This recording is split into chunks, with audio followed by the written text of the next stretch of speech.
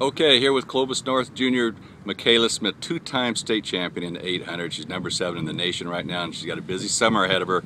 Junior Olympics, USA Olympic Nationals, and maybe in Moscow in China. So you're looking forward to your summer? Definitely looking forward to it. Very busy, very packed.